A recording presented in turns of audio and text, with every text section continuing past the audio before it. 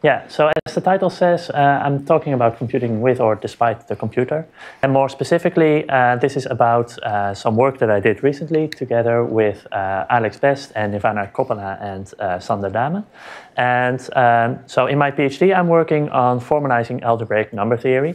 And very specifically, what I worked on recently is the part of algebraic number theory where we try to solve Diophantine equations. So we have some equations like let's say y cubed plus d equals x squared. And we want to find how many solutions there are. Maybe there's an infinite family of solutions. Maybe there are just finitely many. Okay, yeah. So as I was saying, we're working on solving these Diophantine equations, specifically Mordell equations. And the very traditional way that this has been done for over 100 years is that we look at a ring of integers, we compute something called the class number, and then this will tell us something about the structure of solutions to this equation. And in our case, we prove that there are no solutions. And well, let me explain some of the words that I put on this slide. So the class number is a finite number, and this is just the number of elements in what's called the class group. And then the class group is the quotient of a group of fractional ideals by the principal fractional ideals. And then, like, as we keep unfolding these definitions, then we'll have the fractional ideals of a ring R is then, it's like an ideal, but you also have some fractions. So instead of just having an R submodule of R itself, we take the field of fractions of R. So, for example, instead of an ideal of the integers, we go to a submodule of the rational numbers, but not just any submodule, but specifically so that if we multiply everything of this submodule with some fixed number, then we go back into this ring itself. So you can imagine... Into the submodule itself, not into R. We go into R itself. Into R. Into R itself. Yeah, so a submodule, you always go into R, into the submodule, but here specifically there is some number that if we multiply everything in the submodule, we go into R. So it's like an ideal divided by some element. And you allow 0, don't you? Yes. We allow 0 to be the... Yes, in this definition, we want this multiple to be non-zero. But 0 is a fractional ideal. Yeah, so this is why I'm very careful to say invertible fractional ideals, right? Because in the ring of integers, we also have the 0 ideal, and this is not invertible. And in other rings that are not Dedekind domains, we might not even have that everything non-zero is also invertible. Apparently, this really helped some people recently because they wanted the class group for non-Dedekind domains, because they didn't really want to bother proving that things were Dedekind domains. And so this is why I'm very careful to say invertible fractional ideals, or instead of non-zero fractional ideals. And by principal fractional ideals, I just mean generated by one element. And in some way, the idea behind this class group is that it tells you how far your ring is from being a principal ideal domain. Because in a principal ideal domain, working with ideals is exactly the same as working with just normal elements. But then if you have a more complicated class group, then this difference becomes a bit bigger. And so you need to be a bit more careful with your computations. That's kind of the intuition behind this. Right. So the other word that I highlighted here is a ring of integers. And I'm going to define a ring of integers of a number field is to say we take the integral closure. So this would be all the elements of the number field that are roots of some integral polynomial. So polynomial with integer coefficients, and the leading coefficient is 1. And finally, a number field is a finite field extension of Q. So just some field which is bigger than Q, and it's finite dimensional as a Q vector space. All right. So we see it's a relatively complicated definition to put it, to come from very simple terms into this formulation. But on the other hand, it's not so complicated. Like, this was all well known for over 100 years. So not very exciting for the modern number theorist. So why do we even want to bother with this class number? We've known this for hundreds of years. Like, it's a very common exercise, and when you have a course in number theory, compute the class number, you give it to the students, a few minutes, maybe 1 hour later, they are done. And like, everyone always gets the same result. Sage can do it for us, so there's really no doubt that like we need lean to really be sure that the answer is correct. Right? So like for verification, this is completely unusual because we are so certain that this is already correct. But okay, well, first of all, you might want to do something with this class number, right? So our motivation is to solve these Diophantine equations, show that these Mordell equations have no solutions. And well, this is slightly more involved, so maybe you want to say, okay, well, can we really do this in lean? And so it has some applications at least. But really, what I think is much more interesting about this application is that it's relatively evolved, right? So it's not just working with random, with very specific integers, not really working with just the reals, but we have some quite involved definition of some layers stacked on top of each other. And then we want to see if this still fits in the theorem prover. And the output is a very concrete natural number. And so it's very easy to test, like, did we get it right? And finally, like, because it's quite a boring calculation, like for mathematicians, it also means that this should be very much doable in a theorem prover. Like, if we cannot do this, then we should give up all hope of using lean for anything, because because this is just quite an easy thing for mathematicians to do. And if you fire up Sage, you ask it to compute a class number, and you let it print the result, quit Sage, then this is less than a second I timed it. So now I'm going to disappoint you. We took many months to do this. Like, I would say about, on average, 2 months of full-time working on this project to formalize the computation of the class number and use to prove that certain equations have no solutions. Okay, so, well, this is many order of magnitude more than you would do by hand. So why did we even bother doing this?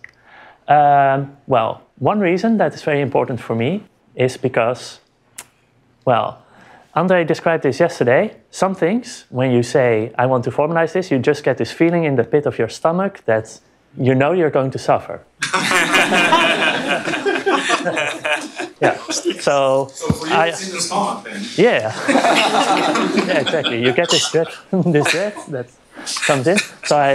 So we nobly sacrificed ourselves to be the one who did this, and kind of make a report along the way of trying to figure out exactly what makes it so difficult. Like, why is this computation that is so easy for mathematicians so hard in lean? And okay, well, I told a bit of a lie on the previous slide. I said we took months to do this calculation.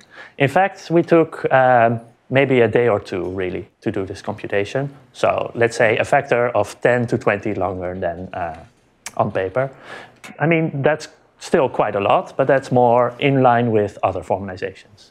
And in fact, most of the time we did some more general stuff, like really setting up the definitions. We needed to fill in some missing parts of the theory that hadn't been landed in the lean math lib.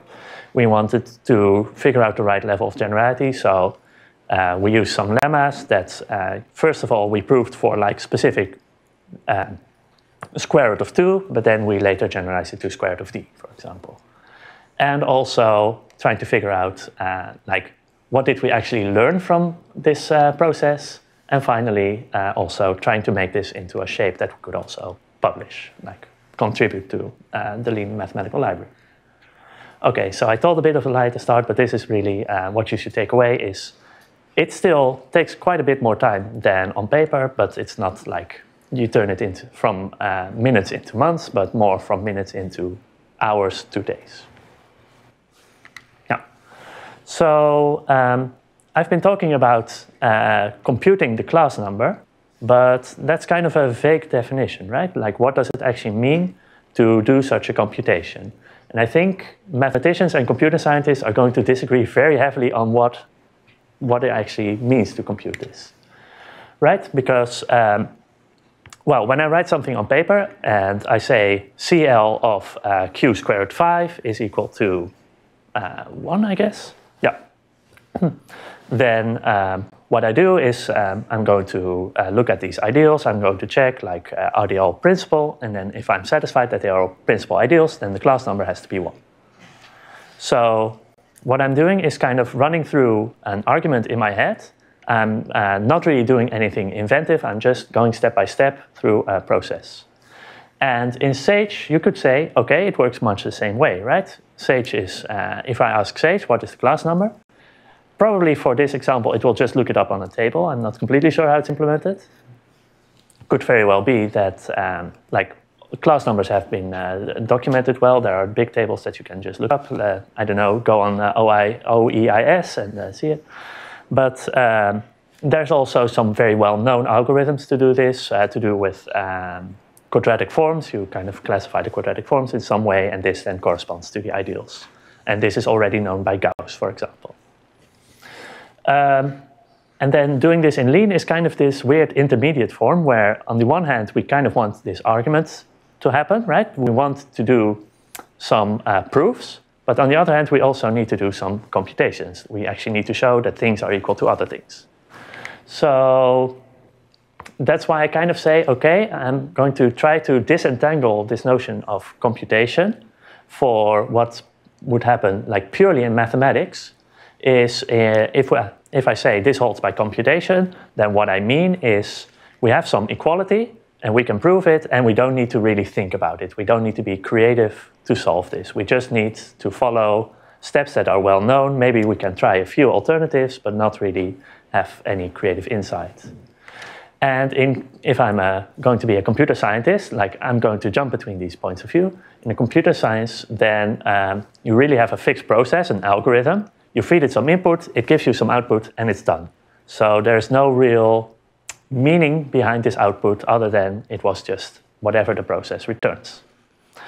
And then if we kind of try to synthesize this into what we're doing when formalizing, then we need this kind of, this notion of a process, like this fixed process, this algorithm. But also we need to say that it has to be the correct answer, like we need some sort of reasoning behind it as well. So in that way, what we're doing in Lean is quite different from what we're doing in mathematics on paper compared to what we're doing on computer science. And all these different notions in computations are reflected in many different ways whenever you're using a theorem prover. So I thought I'd give you a bit of a flavor of what you would actually encounter when you're working with a theorem prover, what we actually saw, what we actually need to go through to do these computations, and yeah, kind of describe how all these views of computation kind of come together. Yeah, right. So, and I think it really makes sense to say these are all computations because, well, if I just have a simple equality like this, 37 plus 5 equals 6 times 7, then in your head you're going to say, oh yeah, both sides are 42. And, well, there is an algorithm for evaluating plus, there's an algorithm for evaluating times, and we can just check that the output, which is just a natural number, we can check that natural numbers are equal to each other. So whether you do this in your head, whether you do this on pen and paper, on the blackboard, like, or on the computer, we can really just go through this process and we have our answer. So that's why I think it really makes sense to talk of these things as computations, because they all resemble this kind of prototypical example.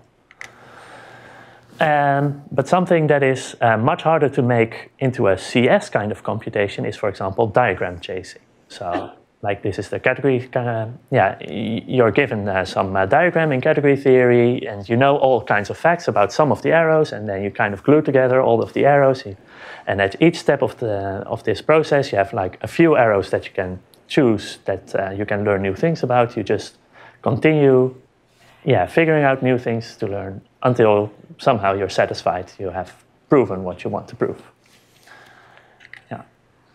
And perhaps one important difference why I wouldn't say this is really computation in the sense of computer science is that we're working with properties instead of data. And this is something that I've kind of learned to distinguish as I'm working with Lean.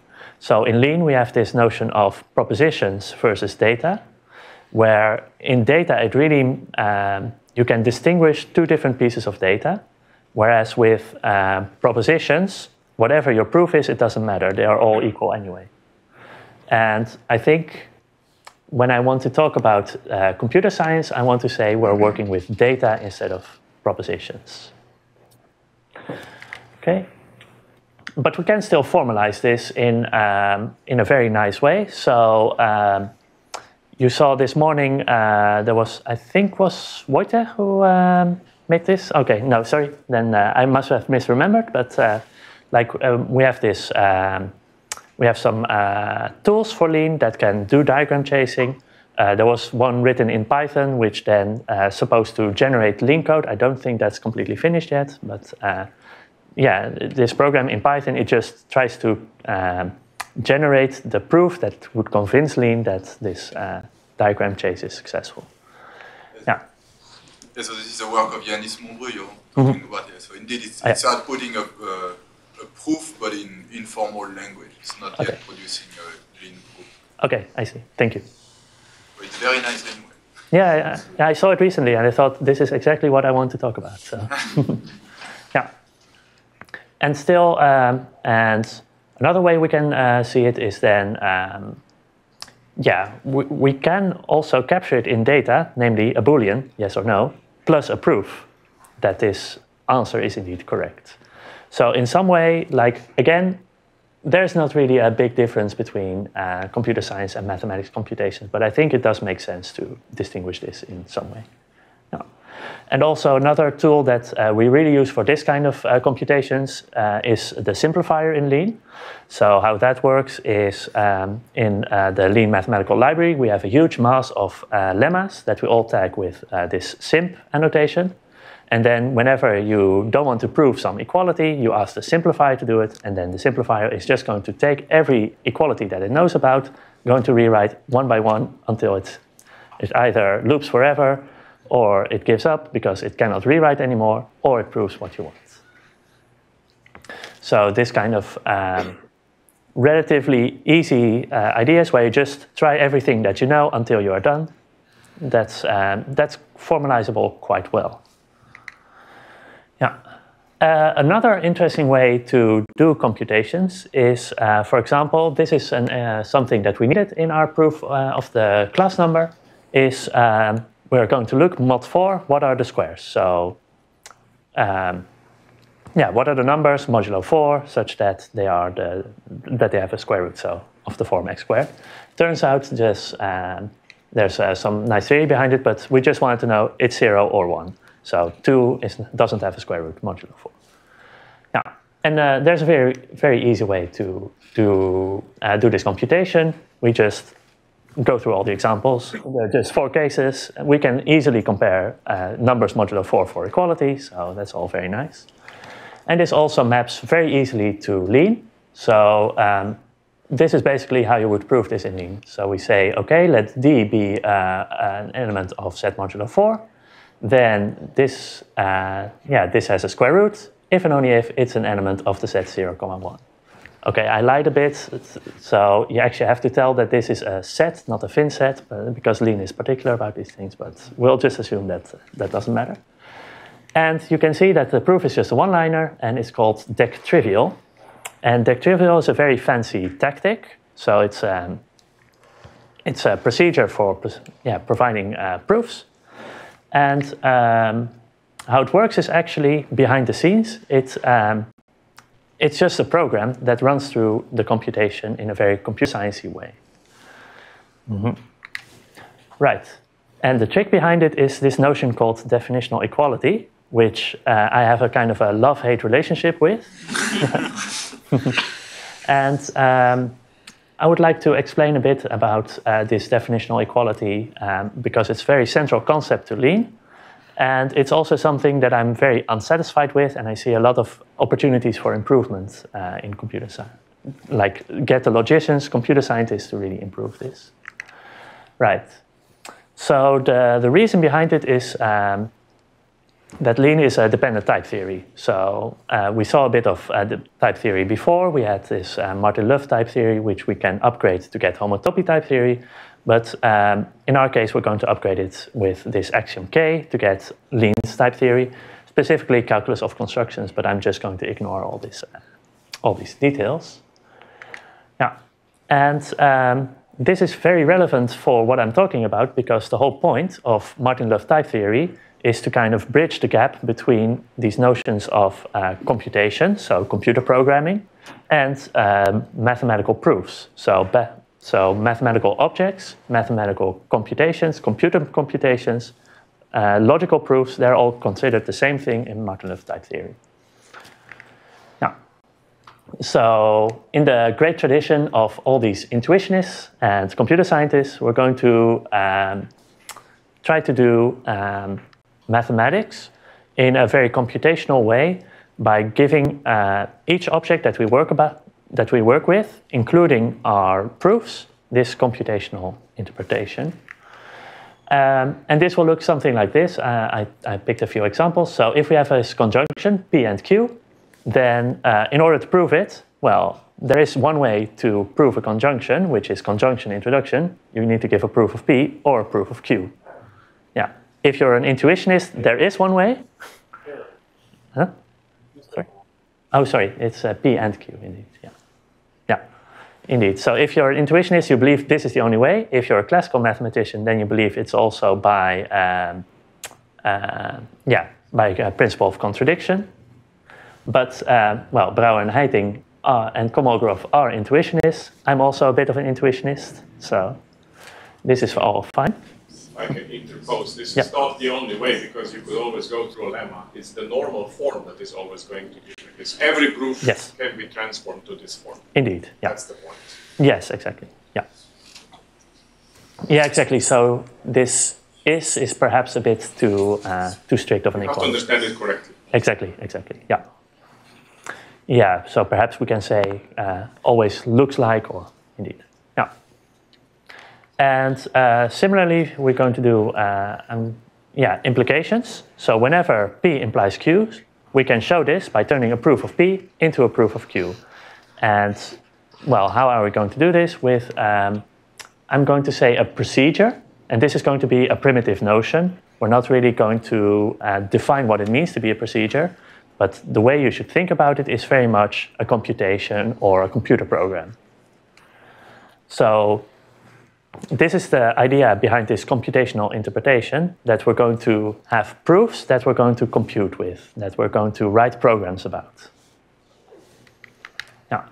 And then very concretely, if we want to prove that P and Q implies P, then we want to write a procedure that takes this pair of proofs, P, Q, and turns it into a proof of P, which is just the first element of this pair. And in Martin-Löf type theory, this is just a primitive operation. In the calculus of constructions, you derive it from the structure of your inductive type. But basically, we just define by virtue of the axioms that we have this operation that destructs a pair into its components. You have a question? Is there some law of intuitionist way to say that not P or not Q implies P and Q? So then, let me parse that correctly. Not Is P. there a way in intuitionist logic to say that not P or not Q implies P and Q?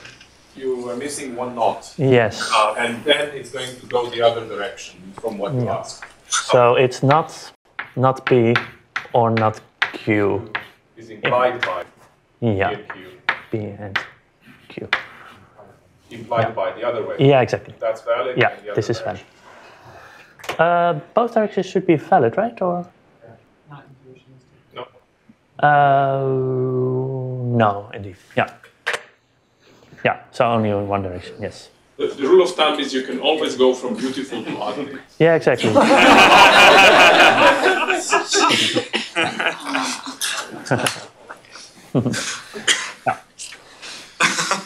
But as a working mathematician, can I in Lean just type in not P or not Q and it'll say, okay, P and Q, you're good to go? Yes, indeed. Yeah.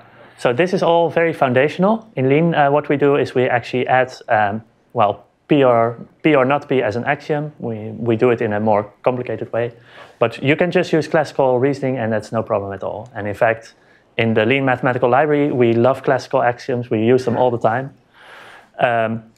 But I think to understand some of the motivation behind the design of dependent type theory, it makes sense to start out with this intuitionist point of view.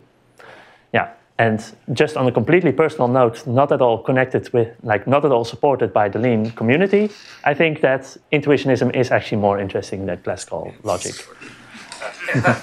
Yeah.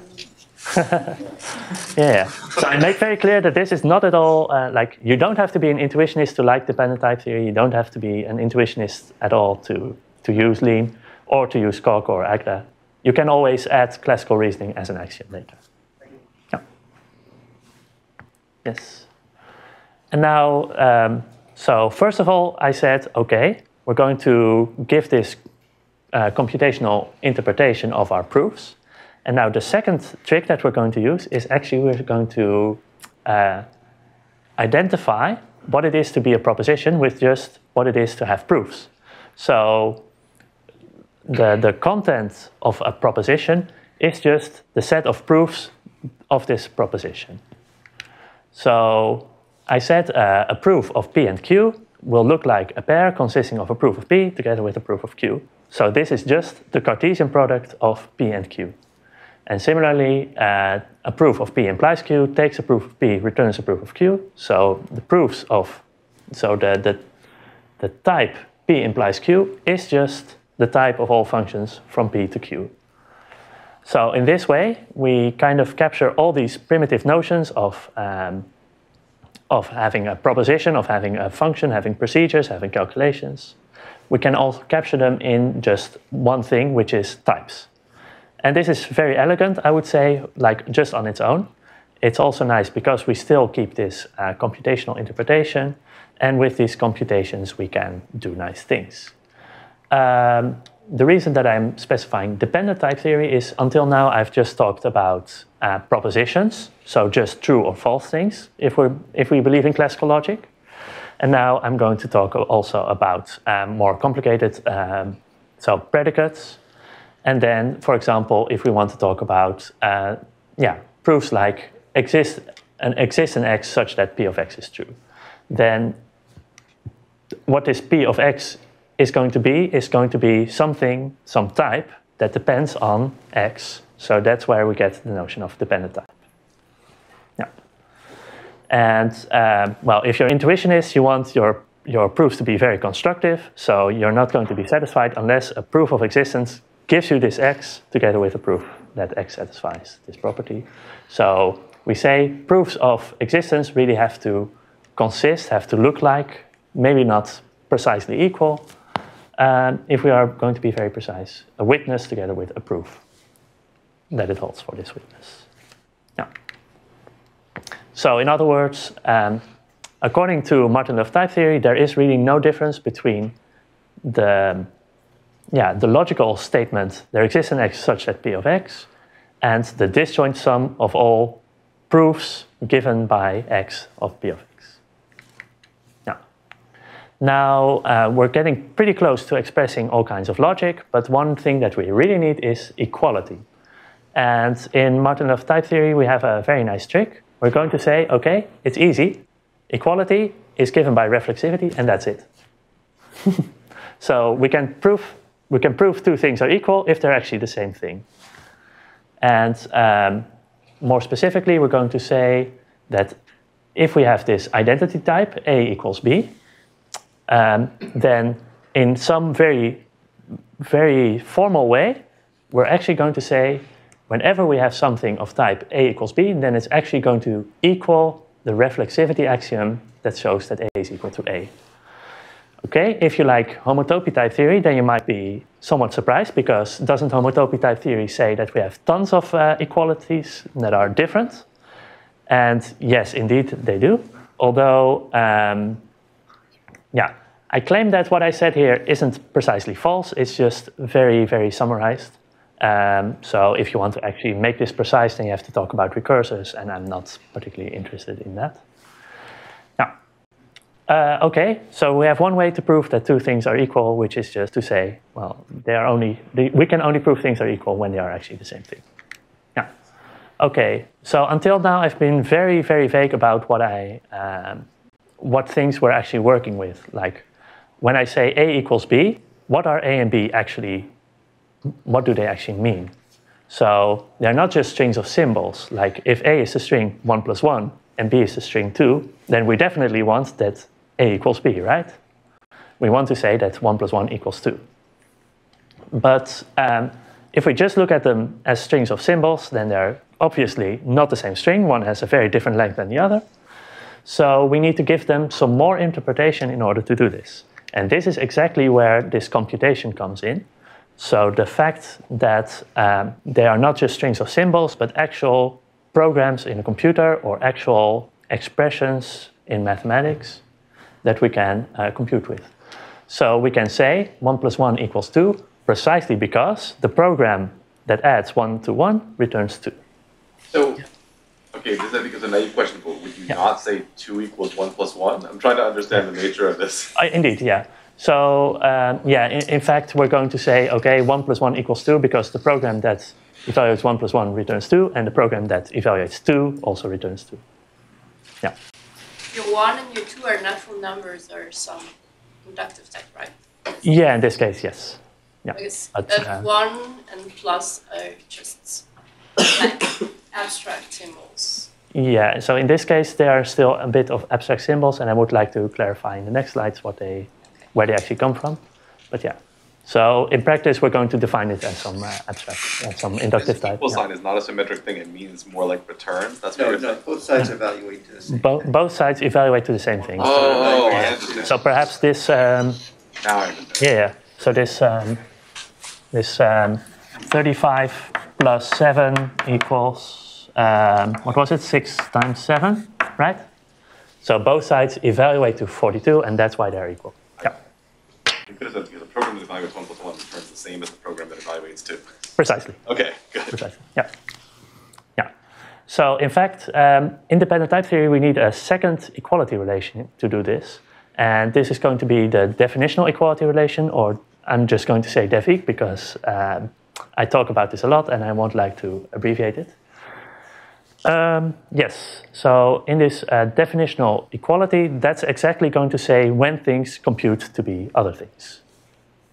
Yeah, and we're going to say A is going to be definitionally equal to B whenever we have a computation. Whenever A is a computation that somehow evaluates to the same result, can be normalized in the same way as to have the same result as B. So again, this is going to be a symmetric relation, is the idea.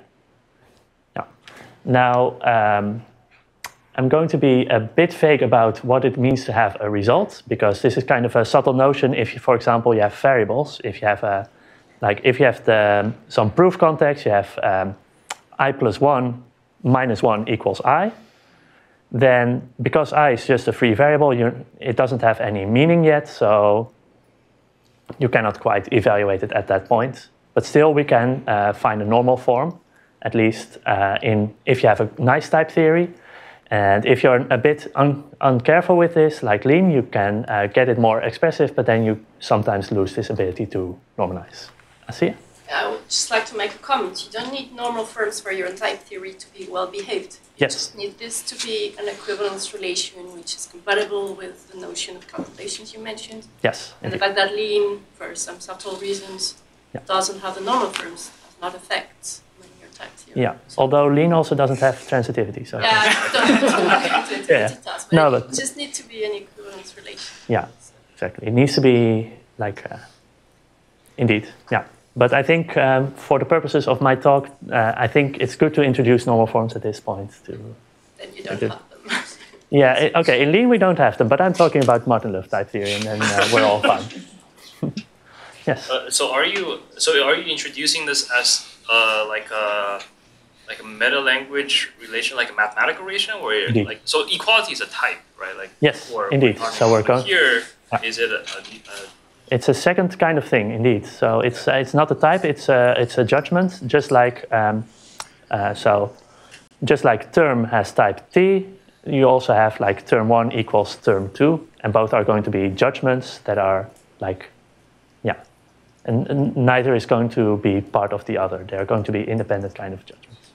So is definitional equality the same thing as judgmental equality? Yes, okay. I should have said that in the previous slide. So yeah, in Lean we talk about definitional equality. I think if you're going to be a bit more extensional type theory, then I think judgmental equality is a more popular name. Yes.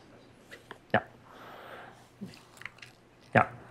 And the crucial property of this definitional, this judgmental equality, is that whenever we can prove that two things are definitional equal, then we can substitute one for the other.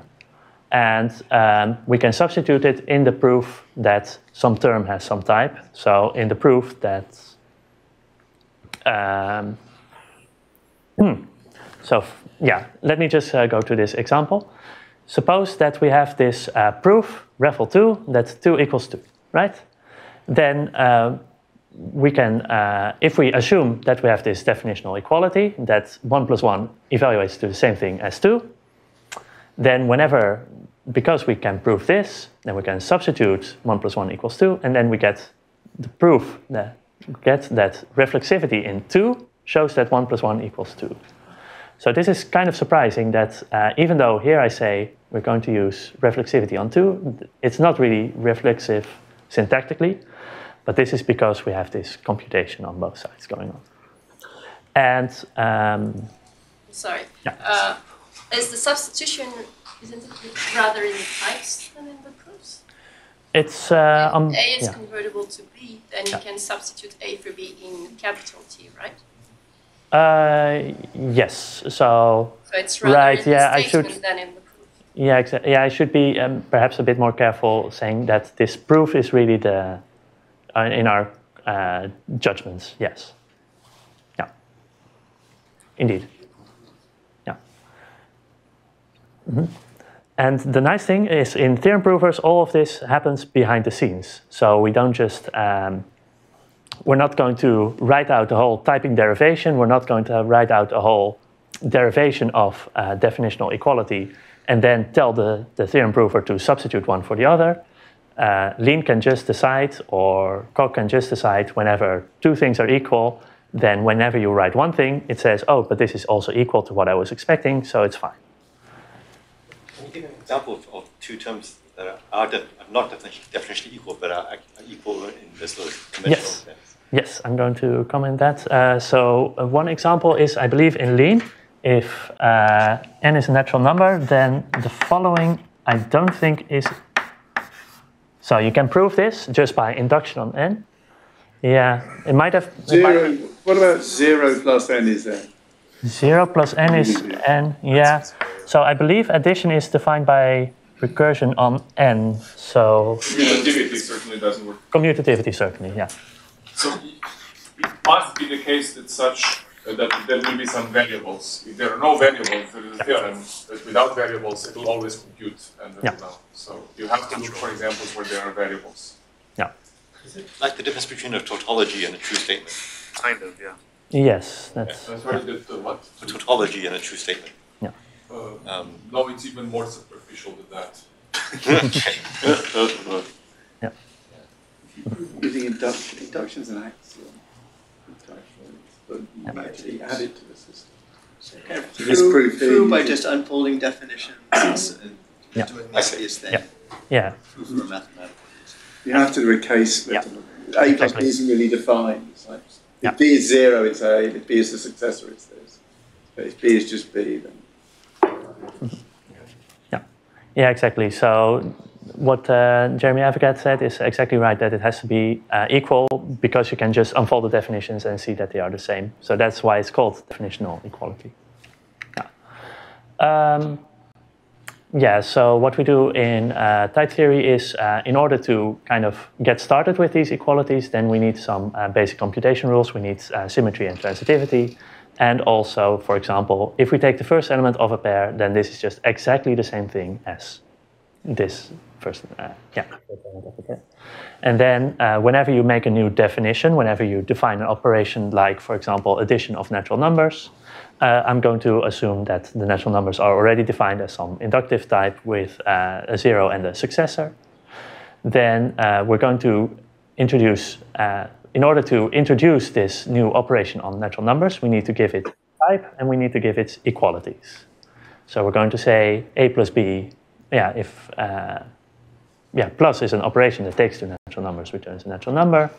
And in the case that on the left we have 0, and we add b, then we get b. And on the left we have the successor, then we get the successor of the result. Yeah. And now if we have whenever a and b are actual concrete numbers, like they're actual successor of successor of successor of 0, then we can immediately compute that they are whatever is equal. So 1 plus 1 really is 2, because 1 and 2 are defined as like successor of 0 and successor of successor of 0. Yes, I see a question. I also had another question about this. So if I'm like trying to verify a large computation, like 1,000,000 is equal to 10 times 100,000. Yes. Will that mean I get a Stack Overflow error because like it's taking suck like a yeah. Indeed. So maybe not in this case because Lean has some optimizations in the kernel, but certainly in Lean 3 you would get a Stack Overflow or some. If you try to prove it with REFL. If you try to prove it with REFL, but we don't have to do that. Indeed. Right. Yeah. So if we want to do this by definitional equality, we're going to have a problem. And I'll come back to that later. So that's a very good question, yes. Yeah, right. And so I just need to point out that we have this difference between the judgmental, the definitional equality, and this propositional equality, this equality type. And crucially, because we don't have that, this definitional equality is, we're not going to view it as a type. It's not going to be able to be, introduced as a hypothesis. We're not going to be able to say 1 plus 1 is definitionally equal to 2 and Fermat's last theorem, for example. Yeah.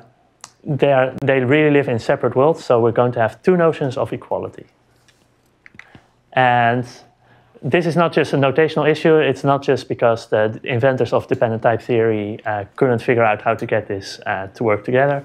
There really is some fundamental way that you want to separate the two, because in the theorem prover, definitional equality checks are just done automatically. You don't have to think about it. Lean will just say these are definitionally equal, or I cannot prove that they are equal. And this is possible only because we introduce equalities in very limited cases, namely only when we give a new definition or in the primitive operations, so when we define an inductive type. But if we are given an arbitrary set of equations, then we cannot just automatically determine whether any two things are equal. So this is called the word problem. And you can prove that if you can solve this, then you can solve the halting problem. So this really is not possible to solve algorithmically. Now, one option is to say, okay, that's fine. We're just going to do, we're going to allow you to introduce new definitional equalities. And then whenever our attempt to prove fails, then it's your problem and you just have to give more hints to the system. Then you get into something what's called extensional type theory. So for example, NuPerl has some features along these lines. But I think this is not quite the way we want to go. But I do think that it is a good idea to see if we cannot augment our type theory with some more definitional equalities in a safe way, that we don't run into the issues with just allowing everything, that we don't get into the full word problem. But I think that Lean is still not smart enough to make everything definitional that we would like. And let me see, yeah. Let me just skip this one. Yes, so this was a question that you had indeed. That was a very good question. So in our definition of addition, I used recursion on the left. So I said I had two cases, which is 0 plus n and a case of successor plus n. So crucially, whenever we want to show that 0 plus n is equal to n, then it's very easy. It's just definitional equal. It's just the first case of our definition. But when we want to show that n plus 0 is equal to n, then we actually need to do something. We need to say, well, whenever we go through this computation for any value of n, we return the same as just n. So that's where we need to do induction. And then when we do induction, the first case is 0, and then we get this definitional equality, and the second case is successor, and we can use the induction hypothesis to complete this. So so you see that there's this very, very deep reliance on the definition in order to check for definitional equality, right? Because if we made a completely arbitrary choice to do this recursion on the left, we might as well have defined it recursively on the right. In fact, at some point, Lean switched the definition of multiplication, I believe, to be on the left instead of on the right. And this screwed up tons of proofs and was really annoying. And I think this will send any software engineer, make it completely horrified because, yeah, any change to your definition is now a breaking change. And so this is part of my hate relationship with definitional equality. Okay, go ahead. So if you add the univalent axiom, does that make it better? Like, can you transport the proof of the left version to the right version? Yeah, that's a good question, but unfortunately, no. So both with and without univalence, I think definitional equality doesn't change with univalence. We only get new propositional equalities. So we get more of these equal signs, but not more of these equal signs. Yeah, I understand that. Yeah. Lean has K, so univalent is false. Yeah. So you don't really want to add it. Yeah, but even in just a generic dependent type theory, yeah. So, and this is actually a reason that I'm not completely convinced that hot is the way to go, because what I would really like is more definitional equalities and not more propositional equalities. And that's the thing that univalence adds. I mean, they're working on that too. There's higher observational type theory.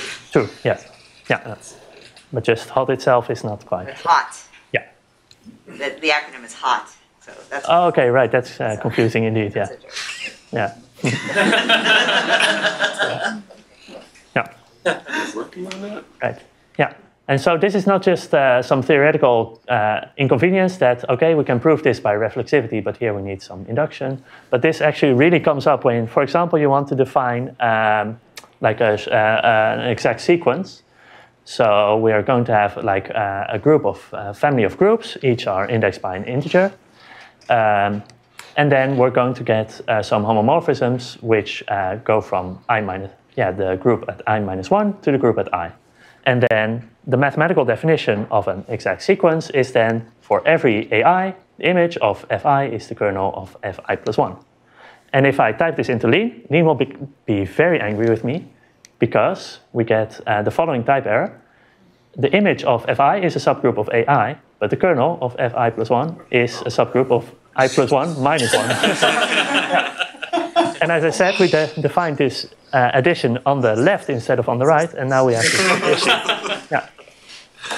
Okay, so there are some tricks. We can just put the I on the left. We put the plus 1 on the left instead of on the right, and then we can kind of cheat the system. But really, if you told this to any mathematician, that you can take the kernel of f of 1 plus I, but not of the kernel of f I plus 1, then they'd call you crazy, right? Yeah. Yeah. So whenever we're working in MATLib, then we really have to keep this notion of definitional equality in the back of our minds. Yeah. Okay. So can I ask a question? Yeah, sure. Is it in fact, this is just a factual question about Lean. Is it built to prevent somebody like me from ever having to think about what you just said if I'm actually okay. Yeah. Or do I have to think about it? So hopefully you don't have to think about it. So I think we end up saying that we're actually going to introduce maps from any I to any j, which are 0 everywhere except when I is j minus 1. And then you're not going to run into definitional equality because you're just going to have to prove the propositional equality that I don't object to thinking about it, by the way. I just don't want to think about it when I'm thinking about exact sequences. Yeah. Yeah, exactly. So you can definitely avoid this problem in some ways, but still it would be nice to not have to avoid it at all. Yeah. Can we just add both axioms? 0 plus n is definitionally n, and n plus 0 is definitionally n? Exactly. So that would be something that we would like to add. The thing is that you cannot just do this in unlimited amounts of ways, but I do think there's definitely a happy medium where we can still have this computable equality check, but also have some sort of extensible way of definitional equality. Isn't that a drawback from having more definitions? So one drawback is that you have more ways that things can be equal, so checking becomes slower. Right. every time you want to, so the definitional equality is a part of an algorithm that works inside Lean. So if you're adding new definitional equalities, that means you're changing the Lean kernel. So it's not an easy thing to do. Right. Oh, we're not supposed to change the kernel. No. Isn't this essentially what the simplifier is there for? Right, but then you get propositional equalities, right? So you have to say, okay, well, the image of Fi is by simp A using cur of Fi plus 1. I'm well aware that this is a huge issue. Yeah, so you get like, you can prove that they are equal, and then you can substitute along this equality, but you get this explicit substitutions. Right. Yeah, so, yeah. Is there like some implementation somewhere that is much better at avoiding this problem? Like maybe not Lean, but some other. Yeah, I think NuPerl, but there you really have to manually supply equality proofs. That's one remark: there used to be a project called Coq modular theory, which tried to do this. Coq modular theory. Coq modular Coq, theory. okay. I don't think it's online. It is. There have been attempts. It is. You can try it. It's still available. Okay. Yeah, it's not maintained anymore, so it's a few versions behind the current Coq. You can still play with it. And if we're talking state of the art, there's also some literature about adding more equations to the version to type theory of Coq or Lean. As you, I really agree with all what you said, and it's very difficult. You cannot add everything, but there are still classes of equations that you can add. Indeed. And this has been studied. Sorry, I'm thinking of that, but wouldn't an SMT solver attached to Lean just figure it wouldn't matter whether it's right or left? Well, but then the kernel would have to be able to trust the SMT solver when SMT solver says, oh, but this is the same group as this. Yeah, so it really is kind of a subtle problem because it's so deep in Lean's logic. Yeah. Right, I'm going to go quite quickly through this slide. So basically, this notion of definitional equality is what we used in this proof that modulo 4, all the squares are either 0 or 1. Because what we just did is we're going to write a program that checks this condition. We're going to evaluate this program using definitional equality. And if the result of this program is true, then we know that by virtue of the construction of the program, we can tell that our condition is true. So we're going to run a computation in the kernel of Lean, and we're going to use a proof that the result of this computation is correct, and then we are satisfied that indeed our proof is complete. And this is indeed, this is called proof by reflection. It's very popular in, for example, the Coq library, mathematical components. And this idea that we can just let the kernel do some computations to let it convince itself that some properties are true. But unfortunately, despite some heroic effort by the Lean implementation team, Lean's kernel is not so fast. So what we actually end up doing in practice is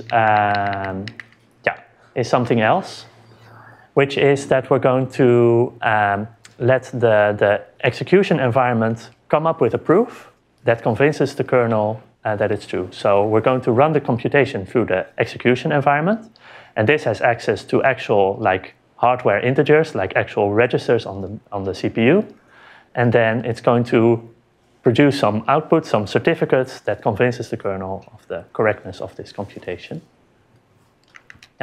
So I'm going to compare this to the famous Dutch tradition of the Elfstedentocht. So every winter where it freezes enough, where the temperature is cold enough and all the rivers are frozen, then there's this skating competition between the 11 big cities of Frisia.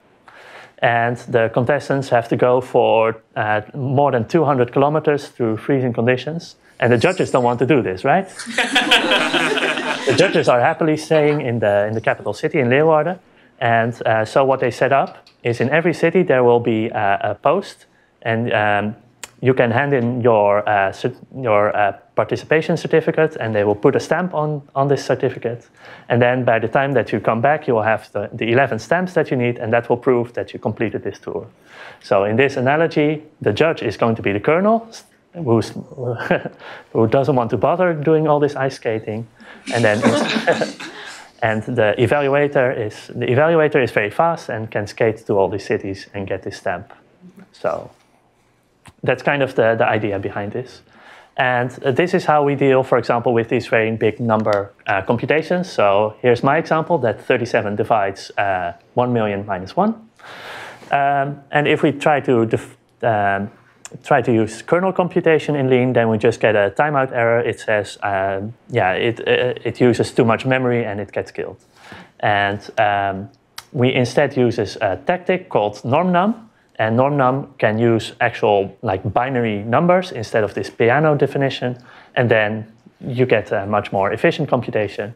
And then as it goes through this computation, it leaves enough hints for the kernel to kind of reconstruct to know that what normnum is doing is correct.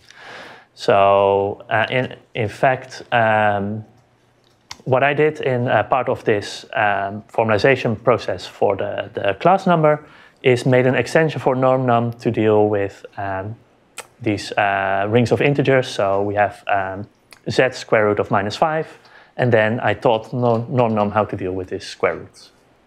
So this is a very extensible architecture, and that makes it quite easy to do these simple calculations in Lean. And then, but why don't we extend this idea, and instead of using the evaluation in Lean, we use evaluation in Sage. So we let Sage do all the hard computations. We don't even have to re-implement it in Lean. We just let the Sage developers worry about that. And they are very good at making fast computations. And then Sage will return some hints as to the proof that you would follow in Lean. We use the elaborator, so the evaluator in Lean, to efficiently construct a proof for the kernel of Lean. And then the kernel can check this very nice pre-processed proof that can run through very efficiently. So we get kind of a layer cake of implementations that we have the Lean kernel verifying the tactic in Lean, which calls Sage, and Sage is actually using some implementation in Paris. So we have this layer cake. But the nice thing about the prover architecture is we only need the kernel to be correct. And the kernel, right? So we need to trust the kernel. But whatever we feed into the kernel, as long as it's happy that this is the correct proof, then we can be confident that the proof is still correct. Yeah. So you teach Sage how to return a proof term. Indeed, yeah. So one way, so one of my colleagues, Alain, actually wrote a Python program or a Sage program that will actually like just return Lean code based on the Sage output. Another way that you can do it is to use proof certificates. So this is going to be some number, some polynomial, some matrix that kind of captures the essential like creative insight that you need for your proof. Very much like the SMT solver certificates that we talked about, that the previous presentation talked about. So some way that we have this external program going through the proof in some way, doing some computation, and then giving enough hints for Lean to understand what happens. Yeah. And a very concrete example is we did actually work on this a bit, especially Alex, my co-author, worked on integrating Lean and Sage in this way.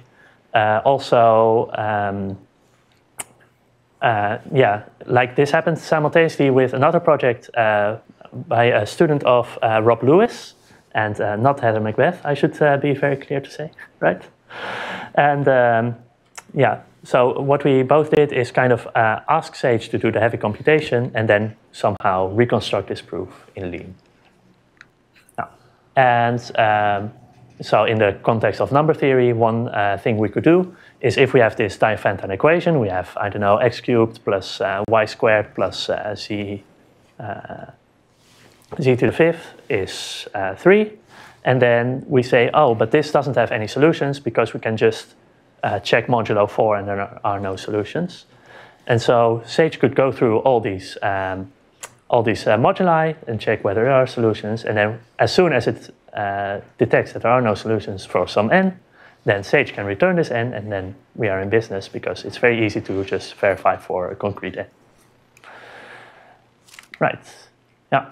And then we also thought about some certificates that we could be used for the class number. Then most of these were just, we typed something into Sage, we looked at the output and then we typed something into Lean. But this could all be automated, that you could just call a Lean tactic, which starts stage and computes what we need to know. And yeah, coming up with proof certificates, I think, is a very interesting activity also for mathematicians. How to simplify a proof to just saying, here is a very concrete object, and you need to check that this object works. Now, I'm not going to talk about any of this, so yeah, let me go to the conclusion. So I had this point at the start that, well, we want to formalize some computation on the computer, and we said we took months for this. Well, okay, it was really a couple of days, but still, it's much harder than on paper. And this is because some things that are mathematically completely trivial to compute, so n plus 0, we can compute in a mathematical sense that it's equal to n, but Lean doesn't agree that this has to be done. And then when you're working with the simplifier, you often have to give hints to it, which rewrite rules to use, so on. But still, behind the scenes, actually, Lean is doing a lot of computations for us, either on purpose or, so this is a slide that I skipped, but with the simplifier, you can also get Lean to really do computations in the sense of the mathematical computations, or with the type class system as well. Yeah. And I think what you really should realize from this talk that I'm hoping to convey is that there is not just one way to compute. There's computation behind many, many different things in your theorem prover. And I think if you understand when to switch from one notion to the other, then your life will be much, much nicer. Okay.